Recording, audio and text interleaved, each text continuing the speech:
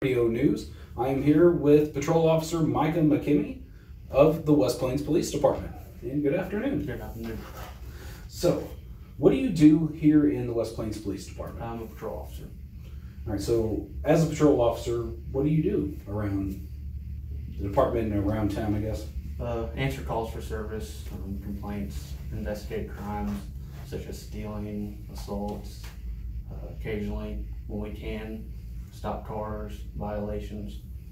Okay. So how long have you been in law enforcement? Approximately a year.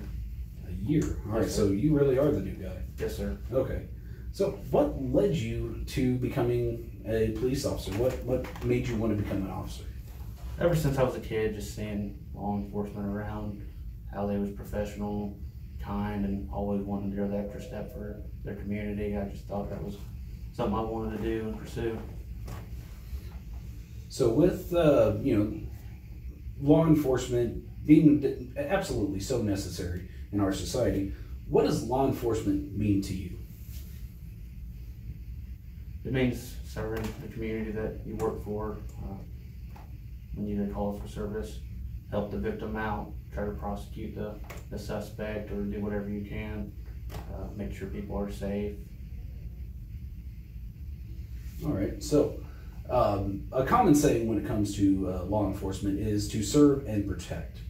And when it comes to that phrase, what does that mean to you? Serve and protect the community, make sure you're professional with the community, that you have integrity to the community in your badge, character, try to go the extra mile for whoever needs you. That's what we took an oath for, is for the people and our brothers and sisters that we work with. That's what it means to serve and protect me. All right, well, thank you so much for your time, Officer McKemie. I am Nate Hudson with Ozark Radio News.